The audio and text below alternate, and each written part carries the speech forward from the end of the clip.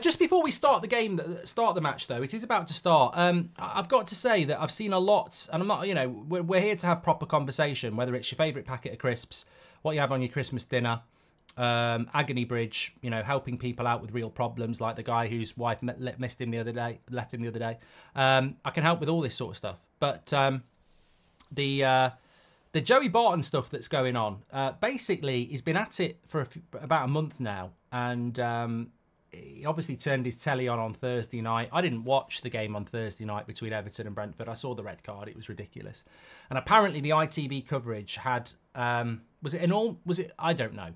Was it an all-female panel talking about the match? And this sent Joey Barton into meltdown. And then ITV put a tweet out. Gary Neville got involved. A lot of people getting involved.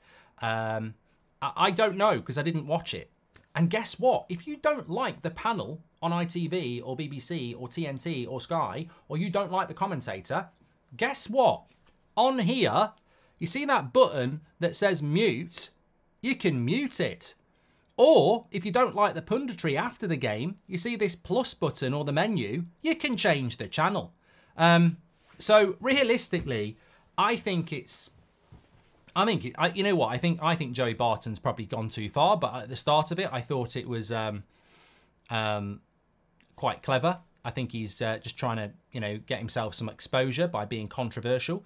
He has gone too far, in my opinion. But ultimately, I think ITV's statement has to come out, and I think Gary Neville making a statement was right. But expect the backlash from him, because we live in a world where people can have an opinion, and you can't live in a world where everything's forced down your throat. My daughter plays football. I've got no real issue with female panelists, female commentators.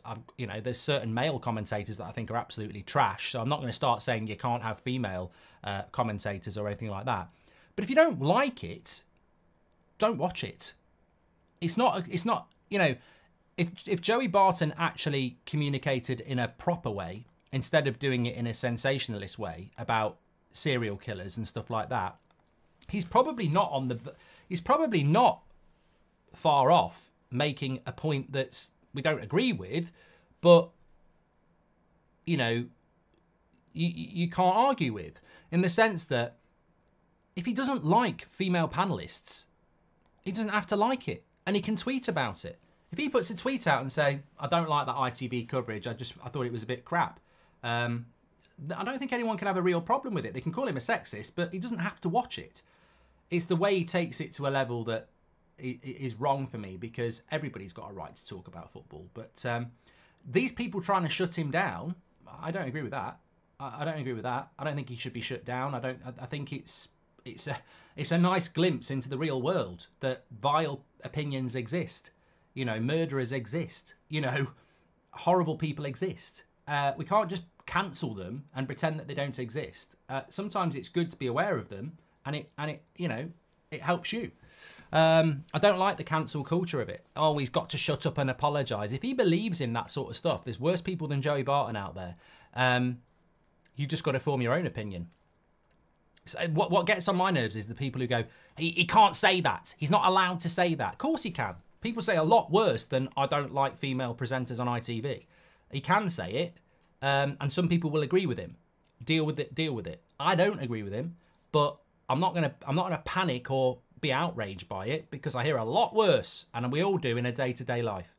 Goldbridge, that's the end of the clip. I'm sure you enjoyed it. In fact, I bet that's the best clip you've ever watched. So there's no reason not to subscribe to the channel, click the bell icon so you never miss a clip again. In fact, smash a like on the video, because we all know only legends like videos, and you are all legends. So please smash a like on the video, and we will see you again on the next one. Thank you very much for watching, as always.